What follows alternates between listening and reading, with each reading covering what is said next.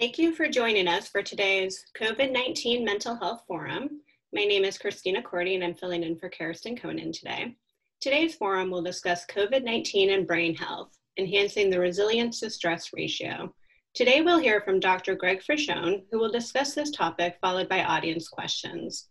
Please direct your questions to the Q&A box during the presentation. Dr.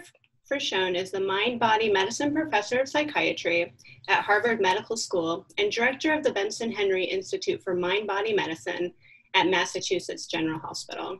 He also serves as Associate Chief of Psychiatry, Director of the Chester Pierce Division of Global Psychiatry, Co-Director of the McCann Center for Brain Health, and Senior Medical Advisor for the MGH Red Sox Foundation Home Base Program for service members, veterans, and their families at MGH.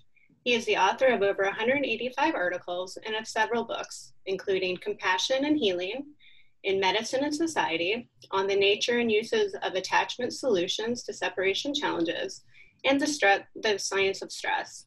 In 2017, Dr. Fricchione was honored with the Thomas and Eleanor Hackett Career Award of the Academy of Psychosomatic Medicine. And with that, I'll turn the forum over to Dr. Fricchione.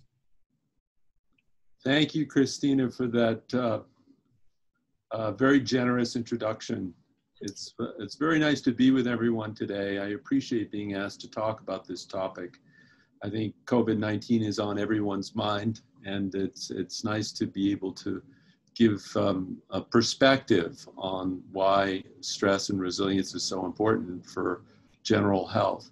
I have no conflict of interest to disclose for this talk. Now, I wanted to make mention of this wonderful chapter, some of you may know, by Morgenstein and colleagues. It came out in 2017, a full almost 3 years before the present pandemic. And Dr. Morgenstein and his colleagues really nailed it.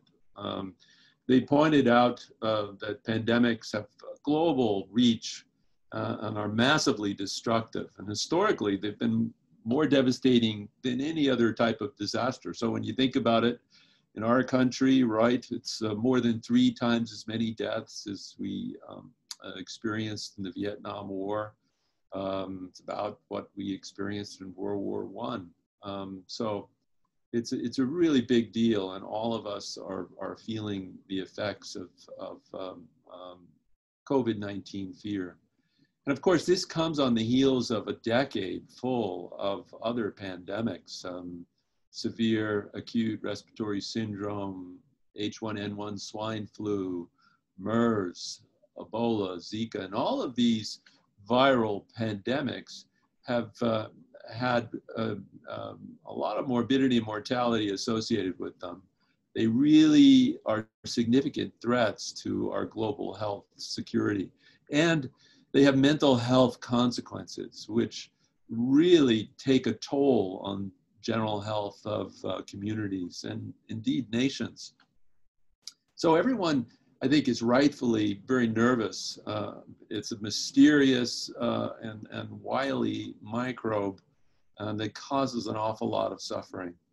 Recently, the American Psychological Association in their annual Stress in America surveys show that 60 to 70% of us are worried about contracting COVID-19.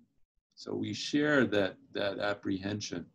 And it really is important for us to spend some time focusing on how are we going to restore and preserve brain health in the context of this assault, because wellness and resilience really are so important for clinical medicine. I'm a clinician, but also for public health. It's really where clinical medicine and public health join together. And it's really important for the health of our communities.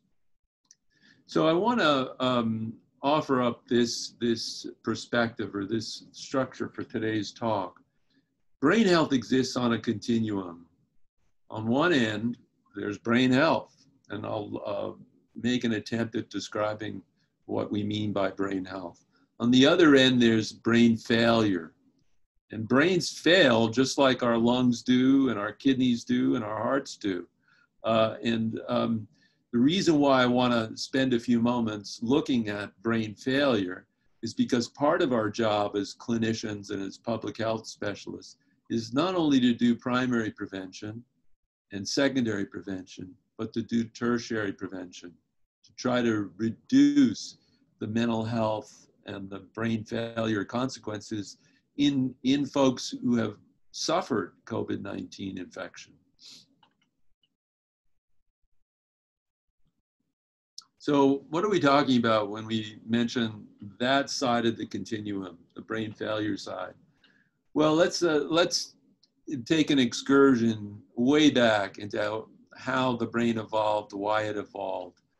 A normal brain is designed to sense its environment, to analyze the information that's coming in, and to affect a motor response. And when you think about it evolutionarily, those four operations really designate whether something is alive or not. Every living thing senses its environment, has some level of analysis, and affects motor response. And evolution has bequeathed us this amazing organism, probably the most complex biological organ that has ever evolved, the brain, to do these four operations of life. And the brain is healthy when it makes decisions that help the individual organism survive and thrive. And what does that mean physiologically? The healthy brain is healthy when it maintains its physiology within a normative range. It's not a standard deviation or two standard deviations beyond the mean in terms of maintaining blood pressure and heart rate and its thyroid axis, its gonadotrophic axis, et cetera, et cetera, et cetera. And so the brain is healthy when it can form its attachments to food, sexual objects, social objects, future objects, and do it without an excess loss of energy. So the brain fails when there are neuromedical or neuropsychiatric insults that force the brain to lose energy in maintaining its attachments. Okay, let's see here. So let's think about COVID-19 in the brain. SARS-CoV-2 causes delirium, altered consciousness, which leads to agitation. It can lead to symptoms of depression and anxiety and insomnia. This is not surprising to us as clinicians because of the severity of the illness in certain patients. And they suffer from complications because they're older. They have substrates at risk because of underlying vulnerabilities. We call these vulnerabilities usually these non-communicable diseases, and we'll get into that in a moment. Just think about what we've learned about the scores of patients who've experienced extreme intensive care unit delirium from being on ventilators, not for a couple of days, but for weeks on end. Khan et al. Recently reported that 74% of ICU delirium for a week or more when you're dealing with severe COVID-19. That's a lot of delirium. And so some authors have called the COVID-19 ICU the delirium factory. That's brain failure. But we also see some specific symptoms. You've read about loss of smell and taste, anosmia, ageusia, headaches, important symptom, stroke, seizure, lack of motivation, and even some movement disorders. So there are a lot of different types of brain failure.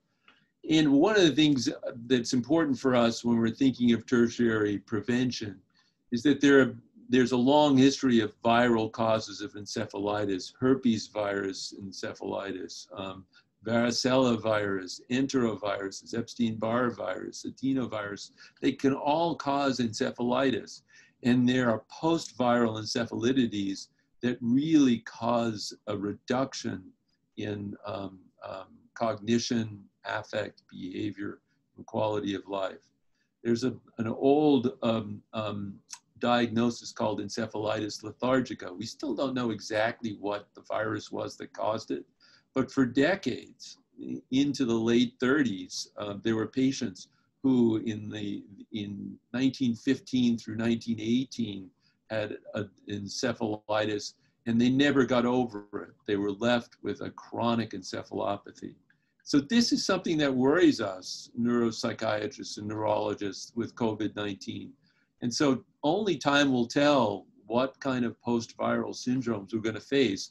And again, this is very important for us in clinical medicine and public health if we want to do tertiary prevention. Not only that, but you've read about mental health pandemic in response to COVID-19. And we have to be highly alert to the potential high rates of common mental disorders, stress-related disorders that are in the process of emerging and may increase in prevalence as time goes on. So think about isolation and loneliness. John Cacioppo and the correlation of loneliness with downstream medical and psychiatric illness. Food and shelter insecurity, unemployment, reduction in socioeconomic status, all of these things we know as social determinants of health can really be a drag on people's health longitudinally. Then think about our fellow community members who are struggling with severe mental illness. How are they going to manage the stress of COVID-19? So we have to be on guard for an increased incidence of psychotic decompensations. Symptoms of grief. We've seen patients in the hospital, they've been extubated after being intubated and vented in the ICU, and they're worried about their spouse who's in another ICU in another hospital somewhere. So there are a lot of grief responses. Separation and loss, the worry about suicide risk from all of these stressors, anxiety, depression, PTSD, insomnia. These are the big time problems that we may wind up facing. I should also mention that we're not only talking about patients, we're talking about family members who are really fried with anxiety over COVID-19 when one of their loved ones has had an experience with it. And caregivers, of course, you're becoming more familiar with burnout, moral injury, compassion fatigue, secondary PTSD in frontline clinicians. This has been a big topic in the media, but also in academic centers and in community hospitals. Our frontline clinicians have done an amazing job managing this pandemic, but we worry about the toll it may be taking. I'd be remiss if I didn't mention that certain segments of our population have really borne the brunt of this COVID-19. And you've heard it said that while we started out this pandemic saying that the virus is the great equalizer, unfortunately, there are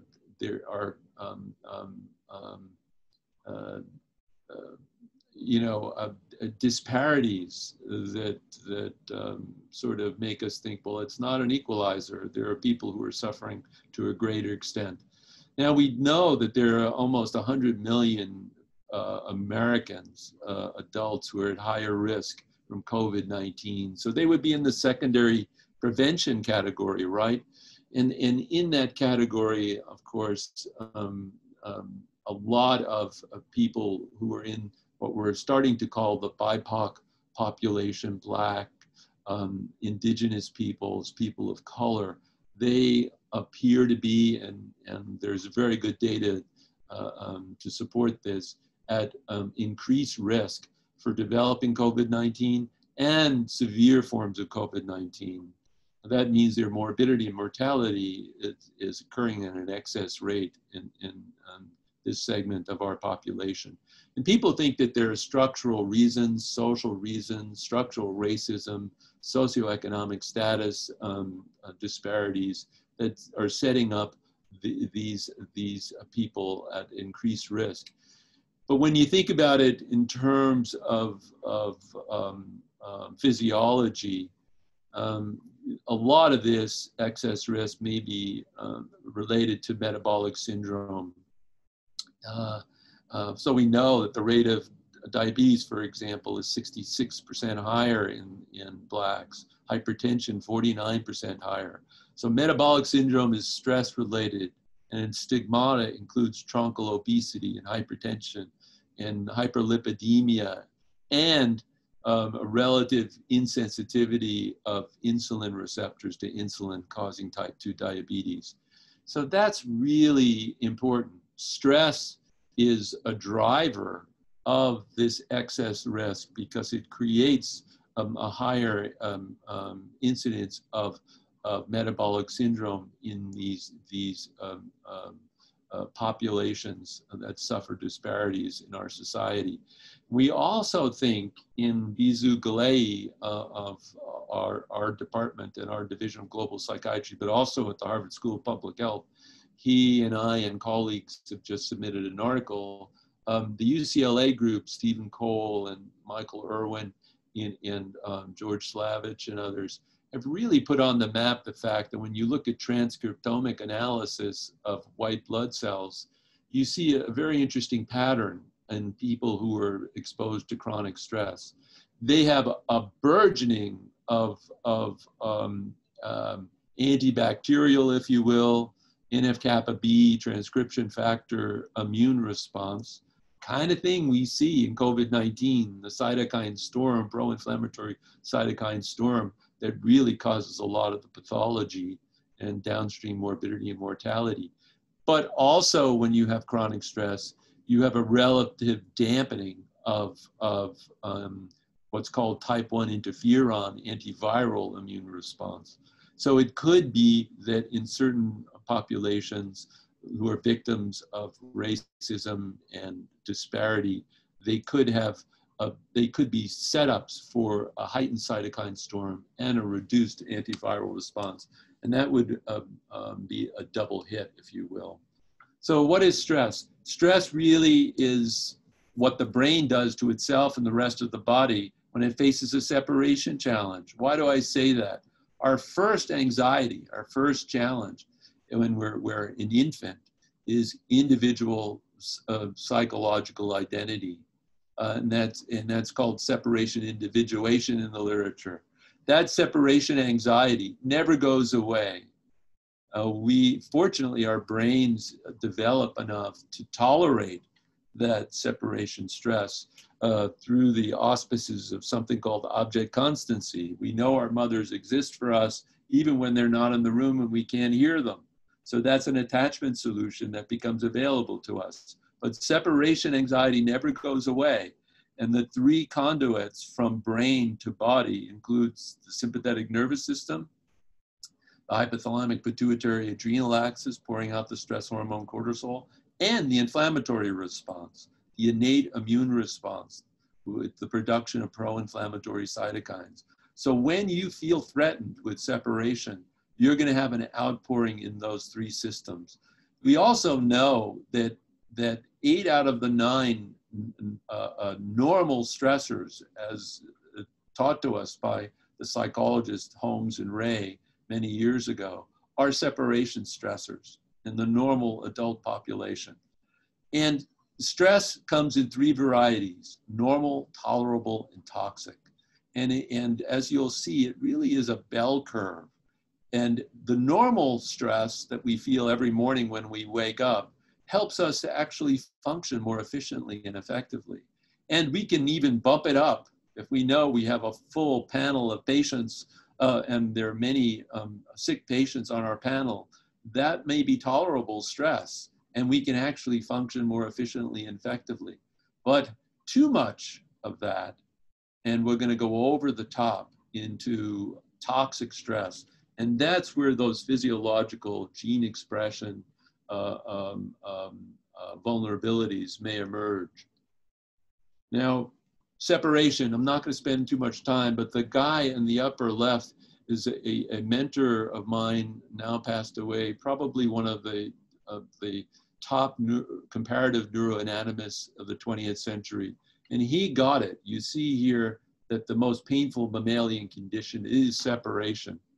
And there are evolutionary reasons for this. This is the great English psychiatrist and father of attachment theory, John Bowlby.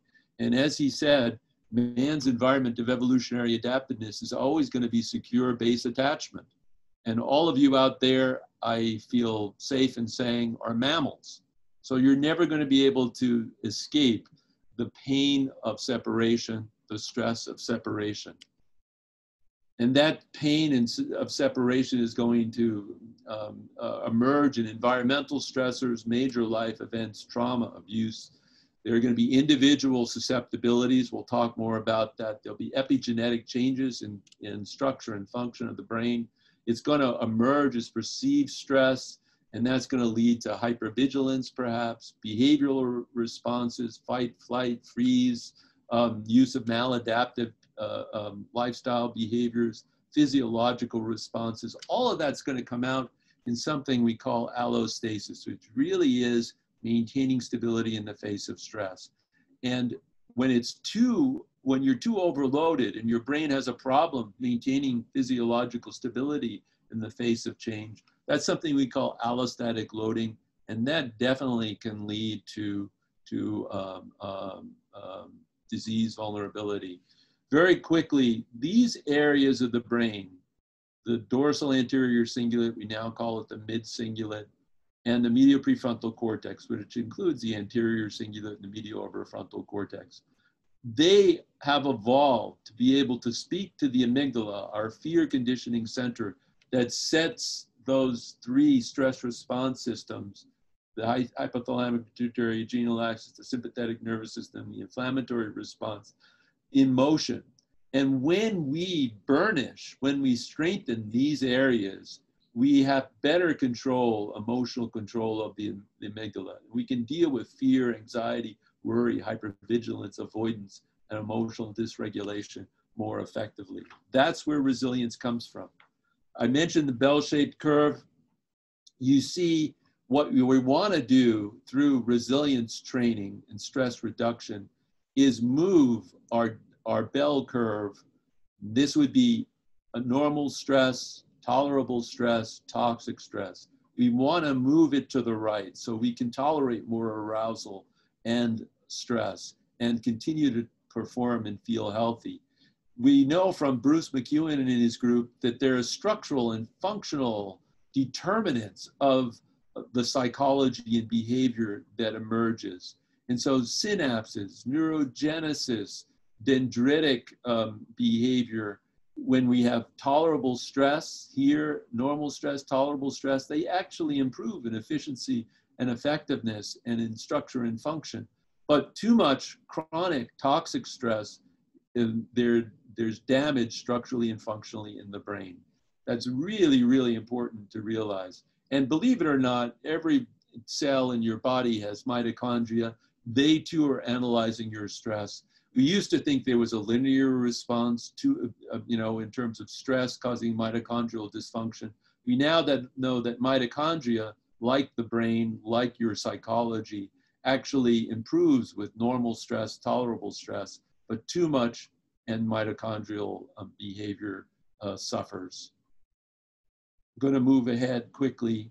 So COVID-19, there are certain specific pandemic fears. People staying at home, they're dying at home during surges of COVID-19. The fear of lack of personal protective equipment. The fear of not having enough ventilators and changing ventilator strategies in ICUs. The fear of rationing and the ethical problems that causes. The fear that we would not be able to decompress crowded hospitals, building of field hospitals, and then the fear amongst those portions of our society that are at higher risk for COVID, and also our fear of the mental health pandemic I talked about earlier. Now this slide is really important. There's a three-hit concept of vulnerability and resilience. We all are born with genetic endowments and predispositions or vulnerabilities. A lot of it has to do with our genetics in terms of our receptor physiology. We also have our early environmental experiences. They go together to create a certain phenotype. And then when there's a later life challenge, like a COVID-19 pandemic, we may wind up in the vulnerable category or in the resilient category. This is the work of DeCluet and his colleagues. Now, getting into resilience, this is the work of Steve Southwick, a friend of ours at the Benson Henry Institute, and Dennis Charney, who's the CEO at Mount Sinai in New York. We can think about 10 themes in resilient human beings. They have resilient role models. They have positive emotions. They're optimists. They are better at emotional regulation, which we talked about. They have active rather than passive coping. They benefit from good social support. They employ cognitive flexibility so they can meet demands of changing environments. They have spiritual connectedness. They're connected to something greater than themselves. They follow a moral code that often involves pro-social behavior and altruism. There's meaning and purpose in their lives as a result. And they have training in managing challenges that are physical, psychological, and spiritual. So when you build resilience, you strengthen those parts of the brain I showed you earlier. You're able to dampen the amygdala-driven stress response. So at the Benson Henry Institute in the middle 2000s, learning from the experience of wounded warriors in the Middle East wars, we put together a program called the SMART program, the Stress Management Resilience Training Program. And we built it off of an equation we called the mind-body medicine equation, which is really a ratio of resilience to stress. And stress can be thought of as separation threats. Think about our people who are patients, but also people in our community who've suffered adverse childhood experiences. That greatly increases the numerator here. So we have a job to do. We have to teach people many different ways to reduce stress. That comes in the form of relaxation response, meditative approaches, mindful exercise, mindfulness. We can teach those skills. But social support is a sine qua non of human resilience for those evolutionary reasons I mentioned.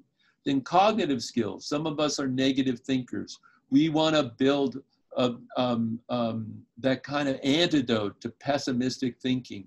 There are many reasons why we experience challenges or negative things in our lives. And we want to have a realistic view of what's going on, not just think negatively about ourselves. Positive psychology, meaning, purpose, gratefulness, forgiveness, spiritual connectedness, exercise, mindful exercise, nutrition, a low glycemic diet, sleep hygiene, healthy habits are all important in building human resilience. So in our program, we teach relaxation response, mindfulness. We deal with separation stress through social connection, pro-social behavior, cognitive skills, positive psychology, acceptance and commitment to moral values, belief in conscious positive expectation, and spiritual connection, and then staying resilient through healthy behaviors and building a sense of humor about life too is really important. So we want to improve that resilience to stress ratio, giving people a better chance of avoiding vulnerabilities. This becomes really important in COVID-19 because I hope you saw that we're building a research base, an evidence base to support this idea. It's still a hypothesis, but to support this idea that stress, especially this conserved transcriptional response to adversity, as the UCLA group calls it, may set up people at high chronic stress to be more at risk for morbidity and mortality from COVID. This is important for patients, families, and caregivers, as I mentioned. We have to scale up approaches to improve access to stress reduction and resiliency enhancement through telehealth, maybe physiological monitoring, smartphone apps. Tate Shanafelt is an expert in physician burnout. He's now at Stanford, used to be at the Mayo Clinic. And he wrote a provocative article amidst the COVID-19 crisis. And he said, frontline clinicians are looking to be heard. They are looking to be protected. They're looking to be prepared, training. They're looking to be supported. So they want their limitations acknowledged in terms of extreme work hours and uncertainty, intense exposure. And they want to be cared for. They want holistic support for themselves and their families while they are behaving altruistically, helping others. So what we did, we adapted our SMART program for the Mass General frontline clinicians. And this is a preliminary study with an N of 101 of our adapted SMART program for COVID-19 frontline clinicians. And you see there's some signal in the noise perhaps, and we're looking for support to do a more longitudinal perspective study on frontline clinicians. But significant results in depression, generalized anxiety, loneliness, isolation, mindfulness, acceptance, and resilience and coping. So, you know, our job is, as I said at the beginning, to really work hard at providing structure and initiatives, programs to do tertiary prevention with those who have suffered with COVID-19, because they do face, at least in some proportion, a long rehabilitation to get back to baseline. But also secondary prevention. Think about those minority population who are at increased risk, the stress related risk, the elderly, et cetera. Secondary prevention is going to be really, really important in the weeks and months ahead. And then primary prevention, because all of us are in this together. We all know about COVID-19. We are all suffering separation stress. Think about what we used to call social distancing, we now call physical distancing. This is one of the ironies of dealing with this pandemic, because we have a reduction in that normal resilient factor of social support that I mentioned. So this is our job. We have to avoid burnout, which is signified by emotional exhaustion, which comes from the culture of endurance in frontline clinicians, for example. Poor personal sense of accomplishment, depersonalization, objectifying people around us. These three ingredients are not only true of frontline clinicians, it's true of everyone in every job or family situation. And this is coming from chronic toxic stress. And that's why we need this effort at primary, secondary, and tertiary prevention. How do we do it? First of all, I think we need to prioritize self-care. Why? This is not a narcissistic exercise. We want to cultivate the core features of stress management, resilience training in order to help people, yes, to survive and thrive so that they can contribute to the community. We want to maintain commitment to your values. We want to enhance attention to eulogy values as opposed to resume values. This is really what's most important in our heart and souls, so that we can avoid the stress and strain of moral injury when we're going against the things we value most, our connectedness, our spirituality, that kind of thing. We want to reduce our job pressures as possible.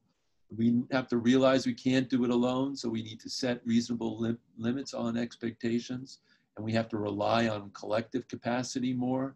We have to seek out, maintain our attachments for those reasons that I mentioned at the beginning. This is perhaps the most important component when we understand how our brains evolved.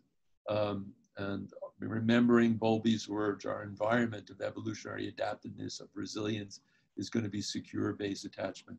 I put up a website here, our department, Jordan Smaller, and Carmel Choi have curated this wonderful website with many, many different approaches to stress management and resilience training, among which is our Benson Henry Institute. Now, I want to mention two favorite quotes of mine.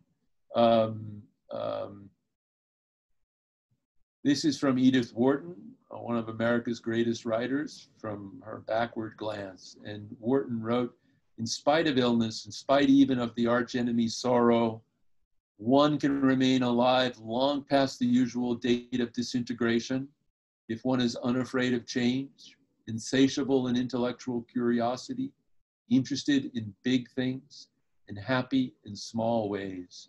I think you see in here reflections of our topic today. We all fear disintegration, separation, and Wharton is telling us there are inner strengths that we can access to help us get through. And then I want to mention the words of Reinhold Niebuhr, the great 20th century American theologian, a very pragmatic theologian. And in his book titled The Irony of American History, which is an ironic title for the times we're going through in America, he wrote, "Nothing which is true or beautiful or good makes complete sense in any immediate context of history. Therefore, we must be saved by faith." So, it's I think a very important quote for us at this particular moment in the context of our history in America as we're facing COVID-19 pandemic. And I think Niebuhr has some words of wisdom for us here. We have to keep the faith, and the faith really here is in the goodwill of members of our communities, and also in those medical scientists really working night and day to try to find therapies and vaccines for this virus. I'm of the clinical vintage where when I finished my training in 1983, my first jobs were on a HIV ward, and it was a very sorrowful job for us clinicians because patients invariably died. We followed them for weeks as they dilapidated from this very neurotropic virus as the virus destroyed their brains. And so I have some evidence for keeping faith because I feel very joyful when I think about how our colleagues in medical science found a way to deal with that scourge, the scourge of HIV. And I have confidence and faith that we'll do the same with SARS-CoV-2. So with that, I'll end and I'll be happy to take questions. Thank you very much. Thank you for that wonderful talk, Greg. We're going to go ahead and move on to the questions. And so we have a couple of questions that have come in from the audience attendees, but I actually wanted to start off with a question that came from Bazoo within our own global psychiatry group. And so he writes, "As you know, burnout is a significant public health concern among healthcare providers, particularly for those in low and middle income countries such as sub-Saharan Africa. What suggestions do you have to address burnout in low income settings?" Yes. Well, Bazoo, who's a very good friend of mine, wrote a wonderful article with our colleagues on this very point because it was under-recognized. There's a lot that's been written about burnout in high-resourced countries in the West and so on. But those of us who've been exposed to the heroic clinicians in sub-Saharan Africa, when we take a moment and think about the challenges that they face, we just shake our heads. And, I'm reminded in Bizu's home country of Ethiopia, when they finish medical school, they have to go work in a village and doing general medicine. And I remember one of the psychiatrists there, a young psychiatrist, told me that during his stint of several years in a village in Ethiopia, not only did he have to take care of the village and the surrounding communities, but he had to take care of the animals, because the community would bring him animals. So he was also functioning as a veterinarian. Very little sleep, so these doctors with not a lot of support or ancillary staffing, they do amazing work. So what can we do to help? I think, one thing we can do is be mindful of the brain drain and do everything we can to help maintain the clinical populations in the country of origin.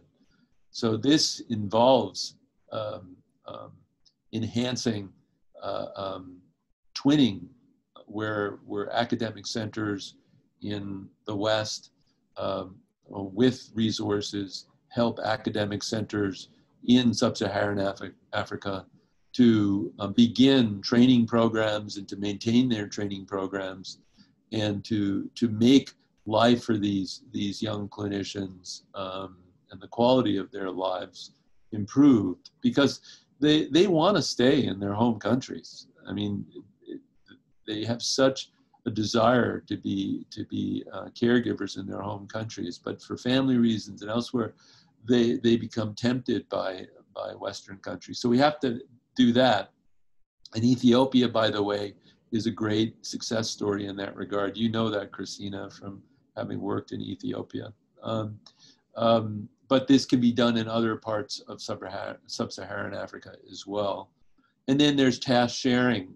We have to do a better job of doing the evidence-based research to prove that we can expand responsibilities for primary care roles to non-specialists in these areas, to take some of the pressure off primary care physicians and specialist physicians and high-level nurses even. So that's another thing we can do. And I also think the community of clinicians, we need to be more inclusive, to bring them into our communities in the West, where we get support and solace from sharing stories, and which is a time-honored way to deal with stress and chronic stress and toxic stress, is to share stories. And that's been one of the joys of working in global medicine and global psychiatry, is to get to know these wonderful clinicians. And I think we also have to expand access to these technologies that I spent time talking about today, in terms of stress management, meditation.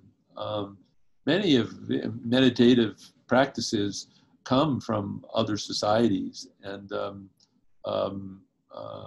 also cognitive behavioral therapy. Your specialty is important and positive psychology, and all of these things that we can now improve access through telehealth and through smartphone apps and so on. We have to do a much better job of that as well, and to promulgate that for patients in sub-Saharan Africa, for families, and for clinicians. All right, thank you.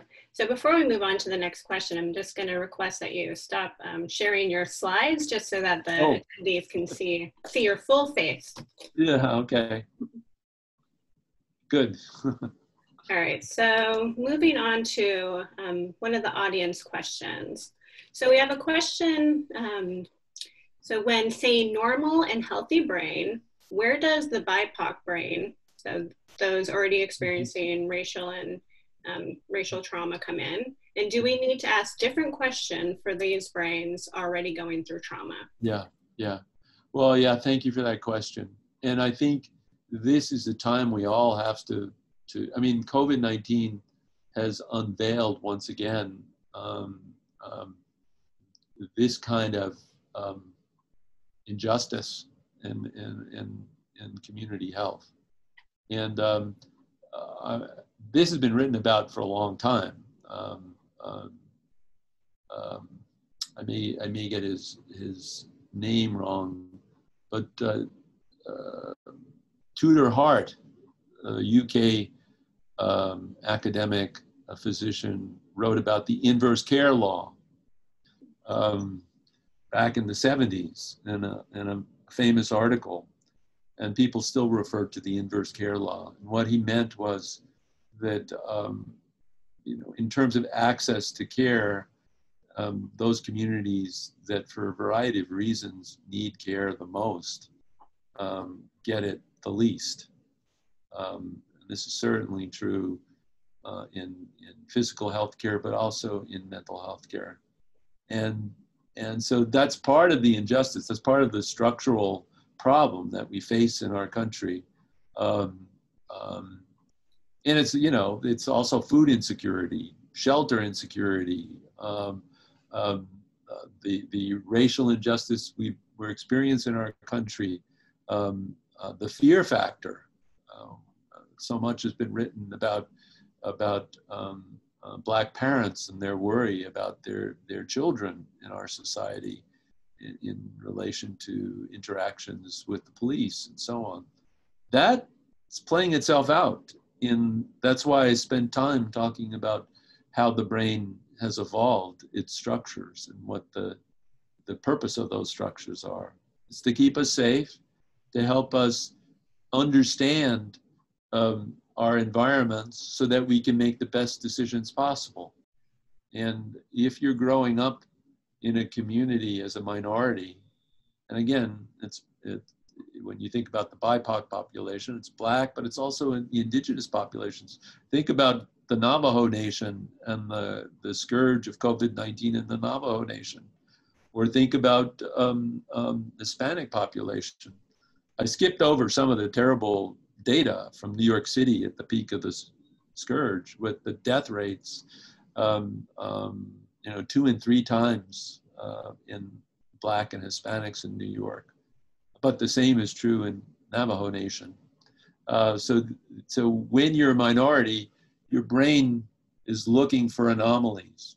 The great neurologist from UCLA, Ramachandran, taught us that the right hemisphere is basically an anomaly detector, and it's going 24/7. The right amygdala is going 24/7 looking for anomalies, because we have to analyze an anomaly to say, is that a danger or not? Is that a threat?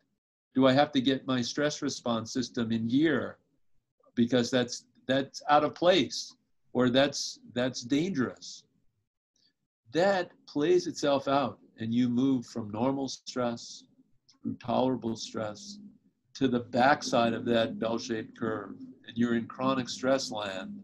And if you spend too much time in chronic stress land, you can bet dollars to donuts you're going to wind up with metabolic syndrome. So you're going to wind up with truncal obesity. You're going to wind up with hypertension. You're going to wind up with 66% more diabetes. You're going to wind up with hyperlipidemia and cardiac events. So it shouldn't surprise us that we're going to see that in Blacks and indigenous people and Hispanics. And so that's really why this seemingly disconnected group of disorders creates high risk for COVID-19. It's not because there's something magical about diabetes or hypertension. No, there's something magical about the chronic toxic stress that makes people more susceptible, more vulnerable in terms of that ratio of resilience to stress, that stress numerator, resilience denominator, makes people more vulnerable to stress-related non-communicable diseases that start with metabolic syndrome. And now we know, and this is what we're hypothesizing based on the work of the UCLA team and some work that we did at Benson Henry on showing that when you learn how to do meditation, you can actually change the gene expression of your immune system. So you can dampen that antibacterial NF-kappa B transcription factor, pro-inflammatory cytokine storm version of immune response. And perhaps even you can balance your immune response. So there's also some antiviral, because that challenge, when you're chronically stressed, we all know that you're more susceptible to viruses, and that's true of coronaviruses. Sheldon Cohen showed that in classic articles, New England Journal and elsewhere. So this all fits together to us in terms of being brain doctors.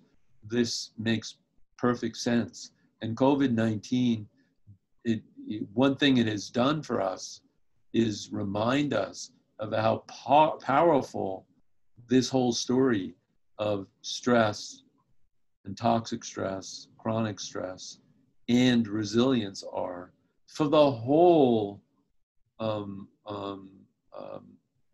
process of clinical medicine and public health. That's why it's a great, I really appreciate talking to the Harvard School of Public Health audience, because there's nowhere else where you see this intimacy between the missions of clinical medicine and the missions of public health. So we have some questions that have come in that are surrounded, really kind of focused on how to really like kind of low mood, having, symptoms of anxiety, trying to prevent burnout in general. So one question that has come up is really, how is burnout different from anxiety and depression? And can you have one and not the other? Yeah, that's a very good question. Thank you for that. Well, like a lot of things in brain conditions, they're a continuum. And when we think about depressed mood, the question is it going to crystallize into something we recognize as melancholia or classic major depression, where you find yourself depressed every day, most of the day. And as part of that mood state, there's a constellation of psychological and somatic symptoms that we recognize as a distinguishable neuropsychiatric condition. But it's not monolithic. So, I'm a kind of brain doctor who works with medical and surgical patients, and I see that constellation of symptoms in patients who have severe medical illness or post-surgical states and so on. And is that the same as the person who has a de novo major depressive disorder in their 20s or 30s? There probably are some differences, but the truth of the matter, when you understand the brain in terms of it not only in terms of its synaptic functioning, but now also in terms of what we call neurogenic neuroinflammation and how stress affects that, and also the connectome and the relationship of the neural networks to one another and kind of dimensions of psychiatric symptoms, including depression. You kind of understand that this is a multivariated problem. Depression's a multivariated problem. So in terms of answering the question about burnout, before I go way off on a tangent, because it's such an interesting question, in terms of burnout, this I would start by modeling it as a problem of a person whose resilience to stress ratio has been okay.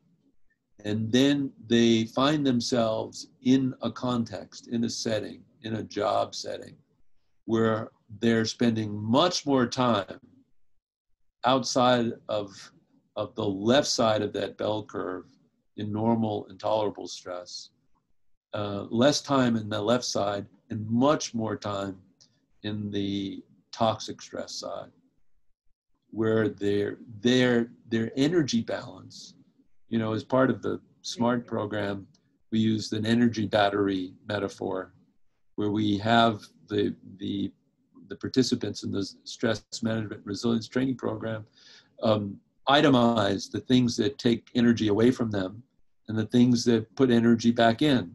And it's a wonderful exercise because people come back and they just feel, oh, wow, I never kind of thought about that. And spending more time on those items, those behaviors, those experiences that put energy in is going to help your resilience to stress ratio. But think about our frontline clinicians, for example.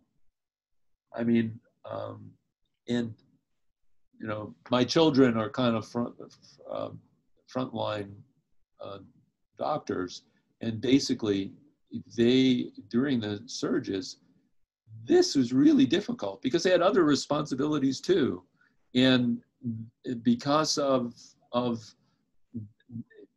this culture of endurance, they feel like they're going to take it on themselves, et cetera, and